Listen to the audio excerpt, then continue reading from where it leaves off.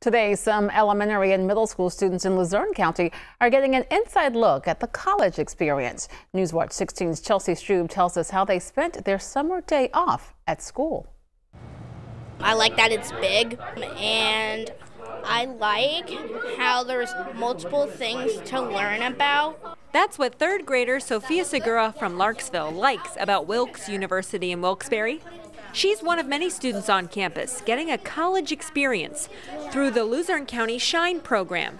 It's an after-school program focusing on science, technology, engineering, art, and math. You're doing all of these hands-on learning activities and you're doing stuff, and they kind of are like, oh, okay, I'm doing this and it's fun, but how do you apply it later, right? So when they get into upper high school and they're gonna go to college, how do we apply what we're doing? And we're gonna do a very gentle stir of the medications and we're gonna see what happens. By showing them how science skills they learn after school will be used in a college pharmacy laboratory. 3, 2, 1.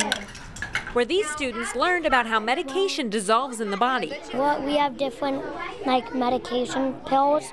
It's dissolving in vinegar that we poured from that. And we have chalk. And what is this one? Tablet and gel cap. And gel cap. The gel cap's starting to look like there's a split in the middle, and that one's starting, but mine is making more bubbles. Whoa, look at mine. An experiment worth documenting. Show my mom to show her the pictures of what's happening. After those students left the lab, they went on to learn more about psychology and radio communications here at Wilkes University. Chelsea Strube, Newswatch 16, Luzerne County.